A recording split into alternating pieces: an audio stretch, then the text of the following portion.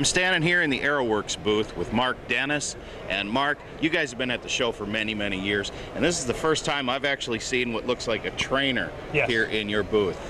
Yeah, you know, it's a little bit of a departure for us. It's something we've been working on for a couple of years now. It's when we started looking at doing a trainer, we wanted something that could really be a good utility airplane for a lot of guys. So it's not just a trainer, you know, it's good for your entry-level pilot. It's a great club trainer airplane, you know, for Cub Scout days and trainer days where you've got, you know, 15, 20 people out there at a time. We've got it outfitted with a candy drop system, so if you're dropping candy or you want to do parachute drops or anything really, that's already, you know, all the bolt mounts are installed. It'll bolt right on. Okay. It's designed around the DLE-20, and it's a very easy package to put together with the DLE-20. All your motor mounts are pre-drilled. The cowling's even pre-cut for the DLE-20 for all your air inlet and outlet holes. It's a two-piece wing, so you don't have the typical one-piece wing that most trainers have. It's a two-piece wing with a wing tube. It mounts with one bolt per wing panel. Okay. A quick-release top hatch. All right. Yeah, it's part of our quick build series, so everything's pre-hinged. All your hardware is the exact same as what we provide with the aerobatic stuff and what we've been using for about the past 7 years. Okay. So it's very, very high-quality hardware, and it's very, very complete. Okay. We're looking at about a 6-hour assembly time. 6 hours. Wow. For even the most novice builder. I mean, it'll go together easy. All right. And basic 4-channel with the option for the candy drop? Basic 4-channel. We do have independent servos for the ailerons. Okay. You know, since they're outboard, we want something with a little bit more authority, and that goes back to the utility airplane. It'll still do basic aerobatics, you know, your loops and rolls and stall turns, that kind of stuff. So you've got a good all-around airplane. It's a perfect first airplane. It's a perfect second airplane, and it's really good for the guys who are flying gas and want to have an airplane to just kind of kick around and just have fun with. It's a very good multi-purpose airplane.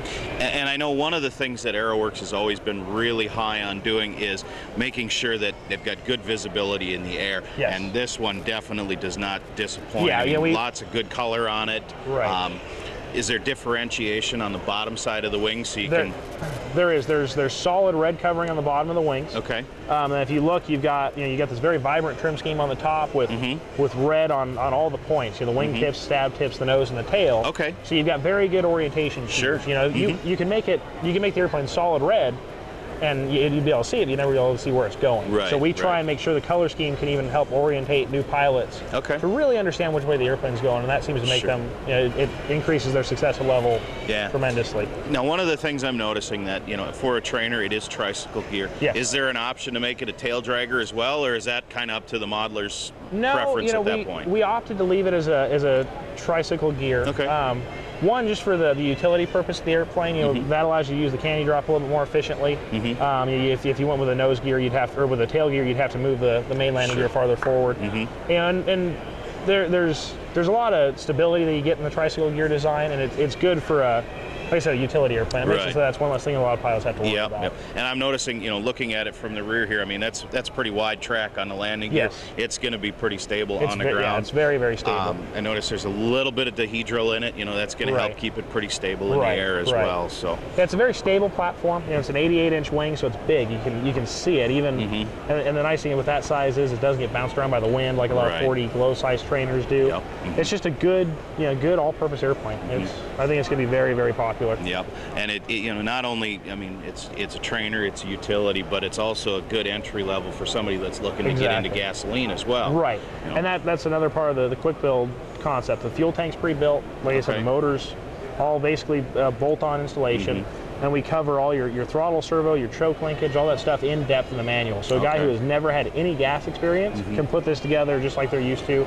And as long as they follow our manual step by step, it'll go together easy. Now, I've actually built the Cessna 195 from the Quick Build series, and that had the manual that came on DVD. Is that the same with this model, or does this have a paper manual as well? We're kind of going back and forth on that right now. We still don't have that finalized. I'd like to have a paper manual with it, because I know a lot of guys would like to have that right there. That's something we're working towards. You know, we go so in depth with our manuals that we actually can't do a paper manual. It'd just be too big.